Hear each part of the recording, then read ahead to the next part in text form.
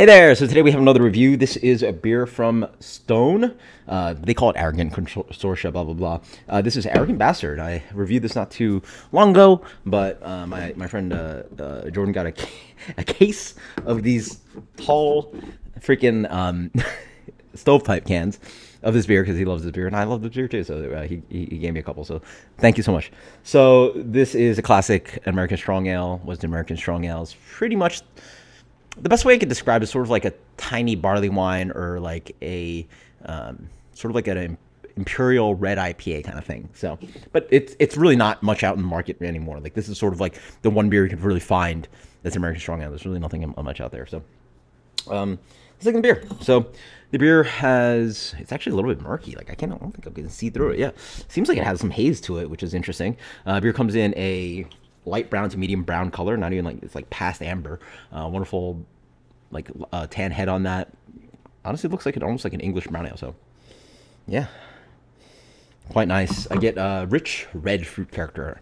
This beer, they don't reveal the recipe. If you actually want to go on Stone's website, they have like all the recipes, hops, blah blah blah, all their brands, the new brands, the different enjoy buys with different recipes and different, all the different things they do.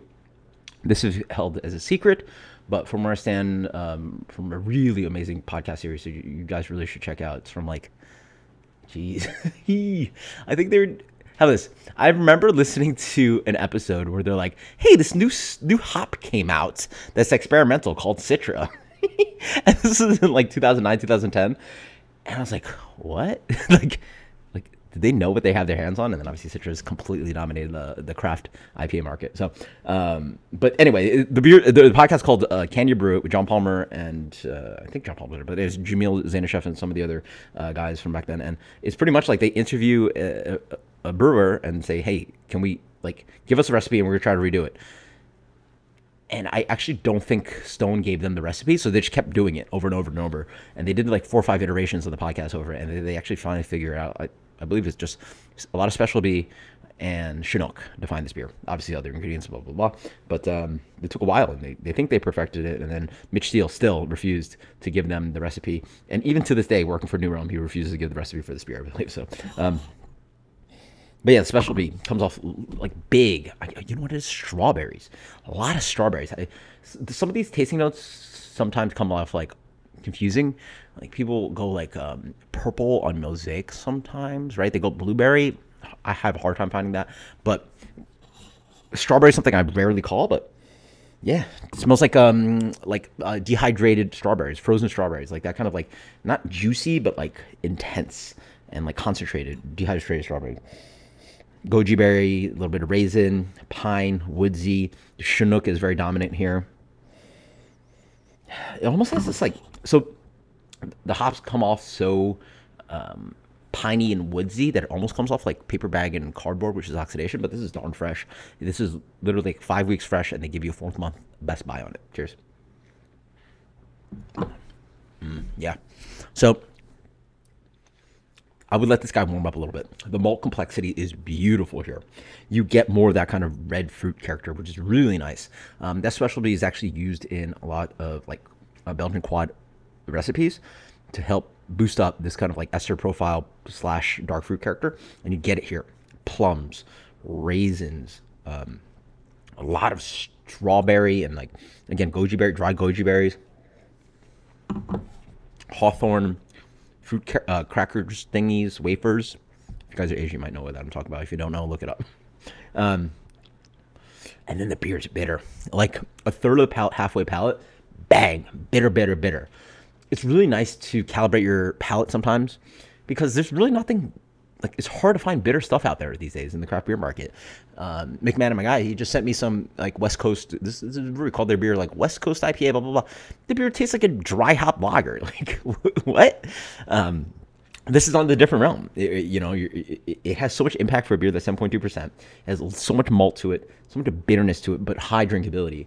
I like the repeatability on this guy. I like hitting my palate with that bitterness sometimes because you gotta drink bitter sometimes because if you're just stuck on hazy IPA, it gets tiring.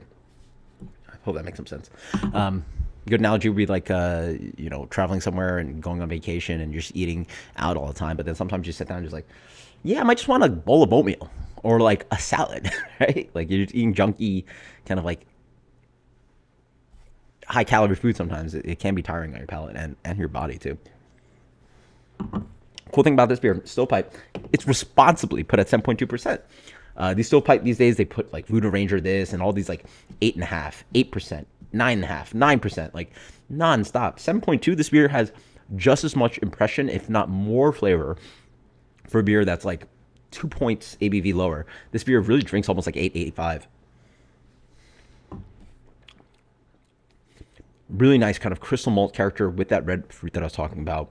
This kind of like toasted breadiness and caramel sweetness with that kind of piney bitterness, earthiness, bam, bam, bam, dry beer with actually a little bit of residual sweetness. But it's just, again, just like I described earlier, it's almost like a tiny barley wine versus, oh, you know what? If you guys like that Sierra Nevada box with the Ruthless Rye and the, what was the other one? The Flipside IPA. This tastes like an imperial version of the Ruthless Rye.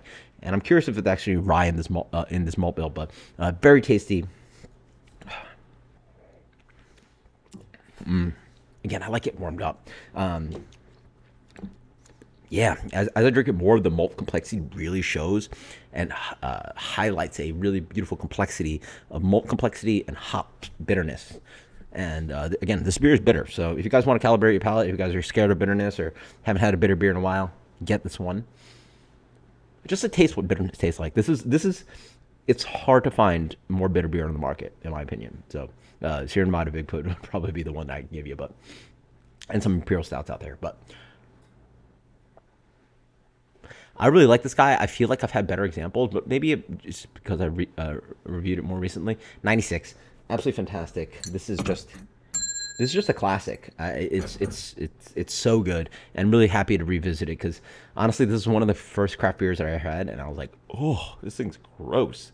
You know, like craft beer was cool. Arrogant Bastard, like what a cool name and cool branding with the freaking gargoyle and all that stuff. But now now we're talking like probably before I got down to craft beers. So now we're talking like 15 years ago. So like 15 years now, I'm liking this. So check it out. 96, fantastic stuff.